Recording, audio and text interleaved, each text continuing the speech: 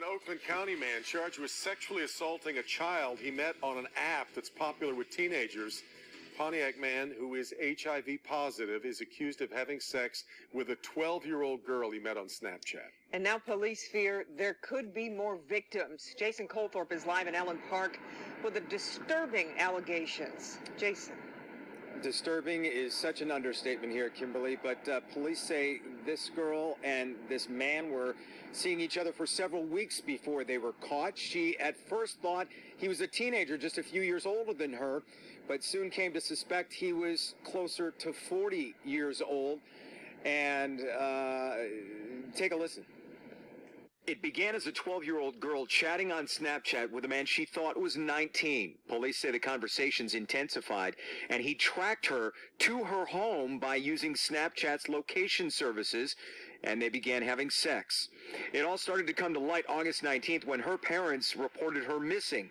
She was found 6 hours later by Dearborn police, who say she admitted to being 12 and on her way to see her older boyfriend. An Allen Park investigation soon identified a suspect. He wasn't 19. He was 35-year-old Anthony Hodges of Pontiac. But one thing always holds true is don't talk to strangers. Detective Jim Thorburn says Hodges used his influence to convince the girl to run away with him on the day they were discovered. It's another warning for parents to monitor social media. The kids are so well versed in these platforms, and we aren't as parents. You need to get an idea of who they're talking to, where they're going. Hodges, who is HIV positive, is charged with 4 counts of first-degree criminal sexual conduct, along with another count involving someone under 13. It discussed you as a cop, it discussed you as a parent, it discussed you as a human. I mean, there's really no level it doesn't, and especially as, you know, me being a father myself and being a police officer at the same time, I mean, we really got to be vigilant on the things we watch. I mean, social media platforms are great. They can be used for good, and they can also be used for evil. This is an instance where it took a turn for the evil. Yeah, and hard to believe, but that report is sugar-coated. There are a lot of details we can't yet report about this case, but relating to Hodges having HIV, he's also charged with 2 counts of trying to knowingly give it to someone, infect someone who didn't know that he had it, and for being an habitual offender of that offense because he was previously convicted of it. At this point, police do not believe the girl is infected, and they also don't think this is an isolated incident with Hodges. They think there could be a chance other victims will be coming forward. Or in Allen Park, Jason Colthorpe, Local 4. Before I get into the commentary, shout out to Black Justice for sending me the video or the audio that was attached to this. Before I really go in on him, I have to say something about the girl. This is why, again, I keep telling parents they have to monitor the social media that their child is on, no matter if it's Twitter, Instagram, Facebook, Snapchat, or any other platform. This girl was 12 years old, and she was communicating with a guy she thought was a teenager. When they said a couple years older, I'm thinking maybe like 15 or something like that. She said that she was communicating with a guy she assumed to be 19, which means technically that person would have been an adult anyway. Why was she talking to someone she assumed to be 19 and she's 12? That could still be seen as statutory rape because the age of consent would have to be 17. After 18, they're already an adult.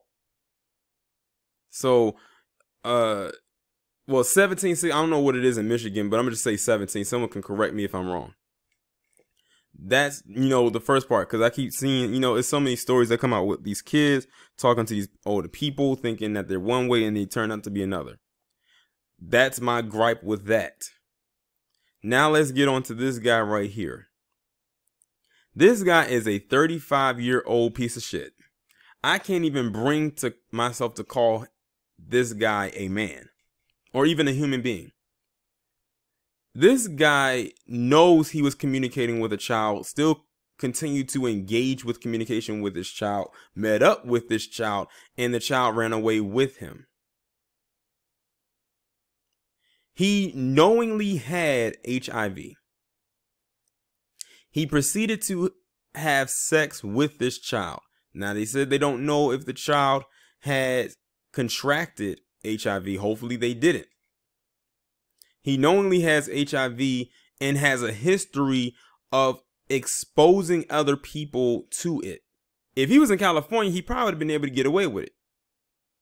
But slowly, what they're doing in California, they want to do everywhere.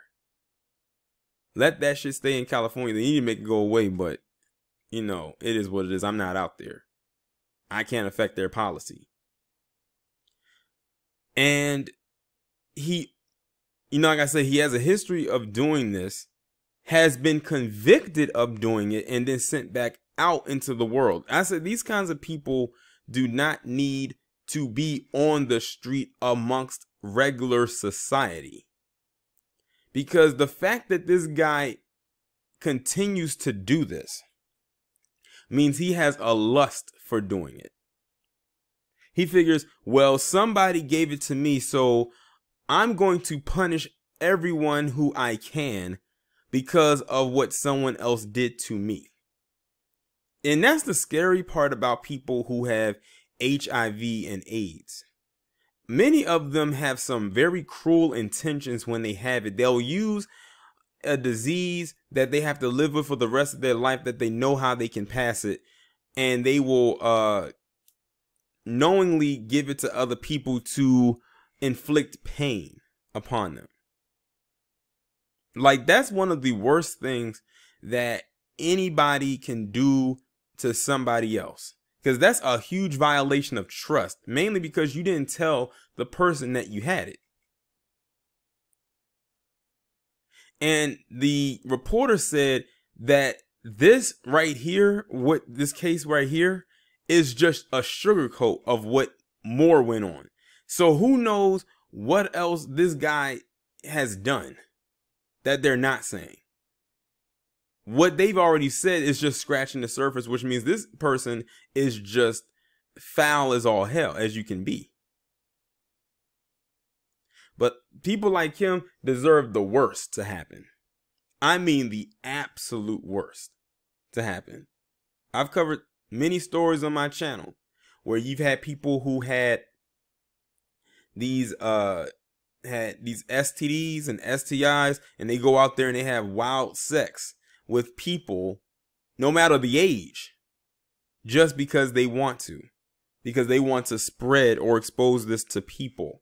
Those are some of the worst people in the world. Like I said, if he was in California, he would have probably been able to get away with this as a misdemeanor and not as a felony.